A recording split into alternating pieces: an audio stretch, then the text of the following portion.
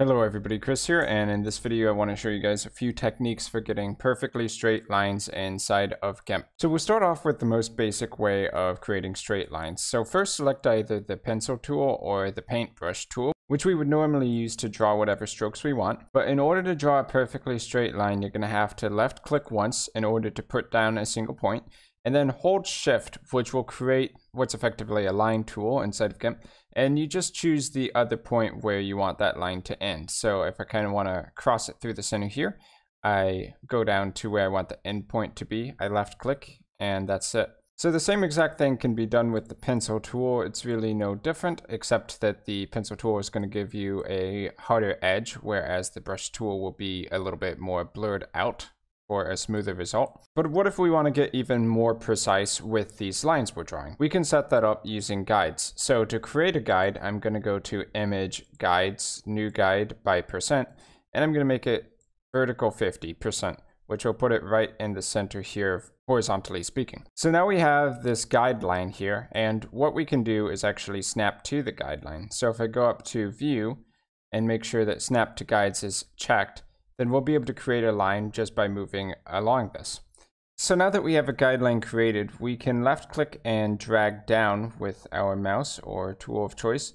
And as long as we don't stray too far from the center path, it will keep snapping to the center, giving us a perfectly straight line. So if I keep going all the way down here, that'll get us the result we're looking for. So we have a line going straight through the center. So one more technique you can use when you are creating a line and you want it to be perfectly straight and aligned across one axis is you left click to start your line and then you hold shift down.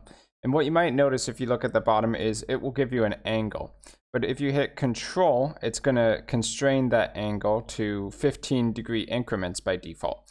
So that means if I go over here to the right, it's going to be a 0-degree line, which will make it perfectly straight, going only along the x-axis.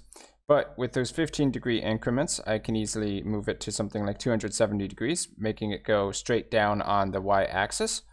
Or I can easily move it up here to do 90 degrees, going straight up on the y-axis. So by constraining the angle, it becomes easy once again to create those straight lines you're looking for. But in this case, you can force them to go only along one axis. Or you could go kind of in between if you're looking for some kind of angle. Maybe you want it to be 15 degrees south of 0 degrees, so 345-degree angle. Okay, now one other tool we can show off here is the Paths tool, which can be used for creating straight lines because paths will create basically points and connect them with a line. So if I left click here, I can create my first path point, and then I left click again and create a new path point.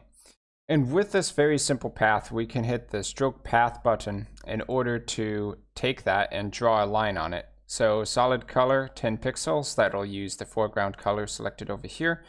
I can stroke it, and just like that, we've created a line.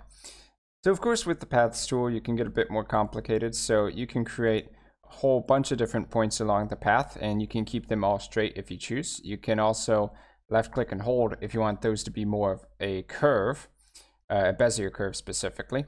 And when you have a path that you like, you can hit the stroke path button and get lines between them all at once.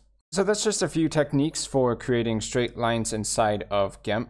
I hope this helps a bunch of you guys out there who are trying to draw or create art with precision inside of GIMP. I've been Chris, thanks for watching, and I'll see you guys in my future GIMP video content.